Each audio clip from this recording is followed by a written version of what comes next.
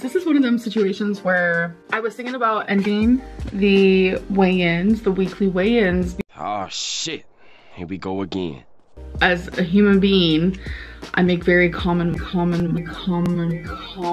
mistakes, and it's not that I want to get away with certain mistakes. I am just constantly being judged and ridiculed and belittled.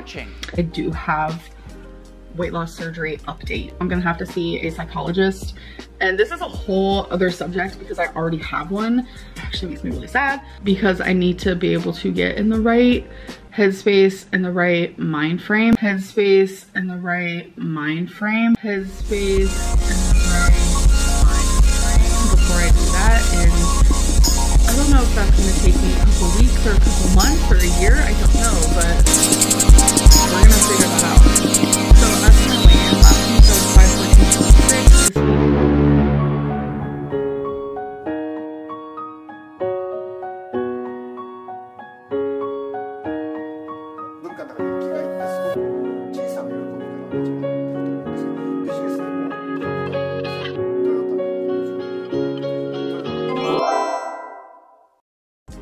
About 5 pounds. So I am still like there, but I'm just gonna let this be known right now.